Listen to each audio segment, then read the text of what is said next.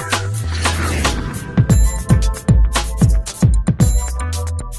everybody, it's Angie, and today I just wanted to do sort of a public service announcement regarding sunscreen. If you watch any of my skincare videos, you know that I am now religious about using sunscreen on my face and hands, neck, and chest every day. But I was not so religious about it, and as a matter of fact, I was a burn, then peel, then tan girl way back, 35 years ago in my teenage years. And unfortunately, that damage is irreversible. The reason that I'm coming on today is because I'm seeing my dermatologist later today to have a little spot on my face removed. The thing is almost invisible. You wouldn't even notice it if you have been watching all my videos, but it's been there. And it is called an actinic keratosis. All right, now let me come in close so you can try to see what it looks like. It is right, see that little pink spot right there? Doesn't really look like anything, right? It popped up 9 months to a year ago. And for the first 9 months that it was there, I was like, what is that thing? First I thought it was a little pimple, then it didn't, clear up and go away in a couple of weeks. Then I was like, oh, it's just a little dry patch, a little eczema, whatever. I left it. It took me 9 months to finally go and see my dermatologist, which I did back in October, I want to say, or November. And she was like, oh yeah, that's a little precancerous lesion. I was like, what? Precancerous? And she was like, yeah, don't worry, only 2% of those actually turn into skin cancer. So she said, we're just going to freeze it off with the liquid nitrogen and you'll be all set. Well, she did that, and it's been about 3 months since then, and it kind of turned black and scabbed up and fell off back then around Christmas time. But it kind of is coming back on the edges. So I think she just kind of did the middle and she missed a little bit on the edges. So I made another appointment to go in, and I'm going to go in today, and she's going to look at it again and decide if it needs something more serious than the liquid nitrogen, or hopefully it's just going to need another zap with the liquid nitrogen and it will be gone.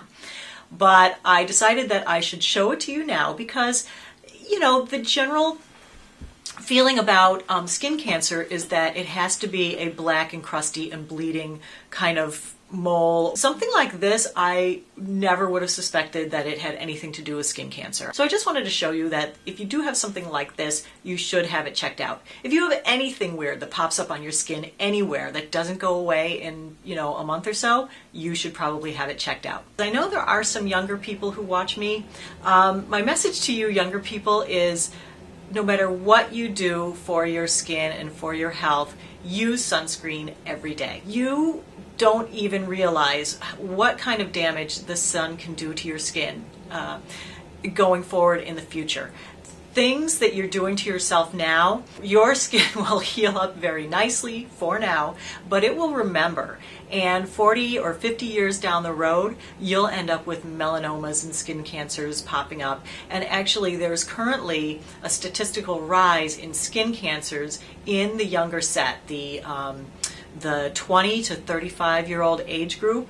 They're seeing a rise in skin cancers currently in this day and age of knowing that you should wear sunblock because of people using tanning beds.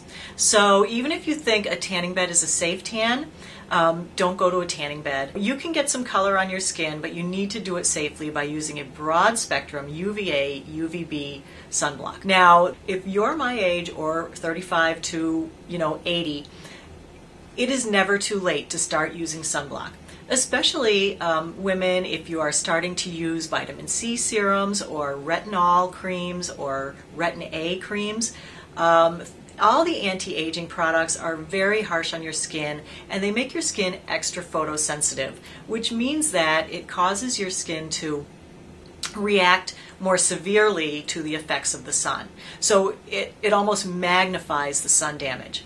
And while you can't do anything about your previous sun damage, you can limit your sun exposure now and hopefully, help what you're going to end up with in the future. The rest of my service announcement is that I just wanted to show you some sunblocks. I did a previous sunblock video, and a lot of viewers wrote in and said, you know what, they're allergic to the chemical sunblocks. Can you recommend a physical sunblock. The active ingredients that you're looking for, if you're looking for a physical sunblock, are things that end in "ide," like zinc oxide, titanium dioxide. Those are what you're going to find in the active ingredients labels on something that is a physical sunblock. But also make sure that it's a broad spectrum. It has to cover UVA and UVB radiation as well.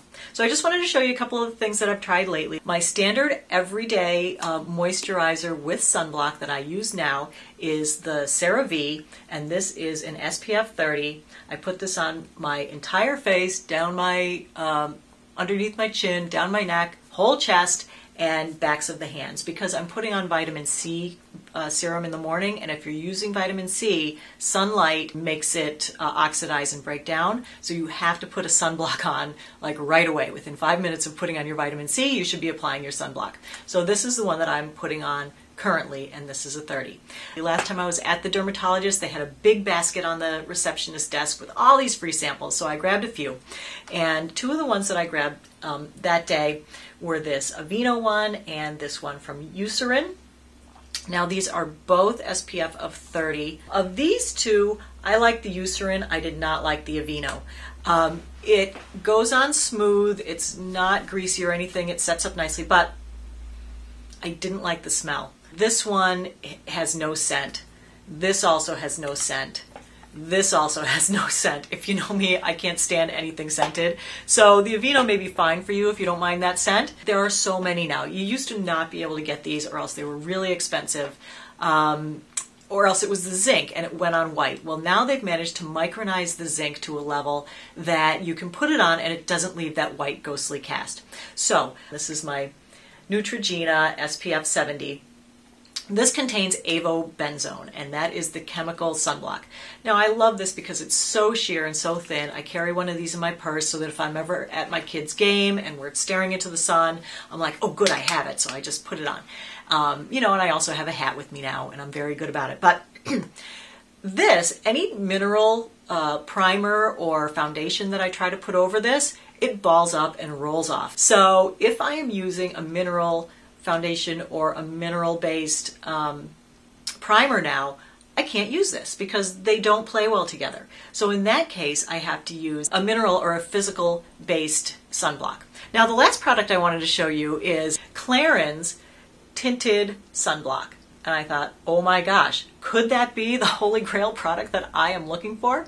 So I squeezed a little bit on my hand and I loved it on my hand. I was like, oh, it's so soft, it doesn't smell, it's really terrific, and it's got an SPF of 40. And this is also a physical sunblock. When I was at Macy's yesterday, I stopped by the Clarins counter and asked for a sample, which unfortunately, I haven't tried yet because I didn't want to put on really any makeup so that when I go to my dermatologist, she can see my little thing and get at it. But I figure I put on some blush, so she'll just clean off that spot. But I didn't want to put on any foundation or anything, so I'm going to try this tomorrow. But it was great on the back of my hand, and if this is terrific and the holy grail, you bet I'll do a separate glowing review on it. Okay, so that's it for today. I just wanted to say, please, please, please, if you do one thing and one thing only for your skin, it is keep it out of the sun, whether it's by wearing a physical or chemical sunblock or by putting on a hat or whatever. Don't forget your hands, because there's nothing that says old lady like the backs of hands that are covered with age spots. It's never too late to start in your everyday life. It doesn't matter if you live in Seattle where it's raining, most of the year. You should put on something like an SPF 15 anyway throughout the winter and the cooler months. Once summer comes, you need to bump it up to a minimum of a 30. So that is my message for today.